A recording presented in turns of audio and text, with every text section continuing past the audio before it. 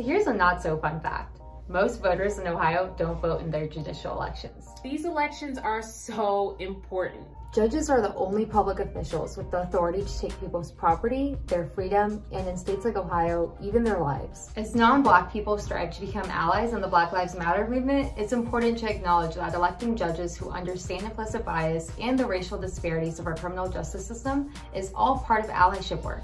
Black and Latinx folk comprise 2/3 of people incarcerated for drug law violations, even though they use and sell drugs at rates comparable to white people. Black and Latinx folk are more likely to be denied bail. Black and Latinx children are more likely to have parents in jail.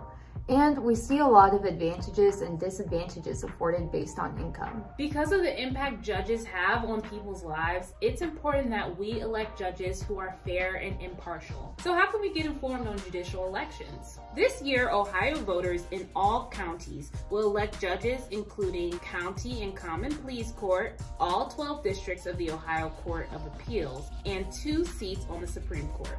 Judicial Votes Count is a great resource that lists judicial races by county and has questionnaire responses from judicial candidates.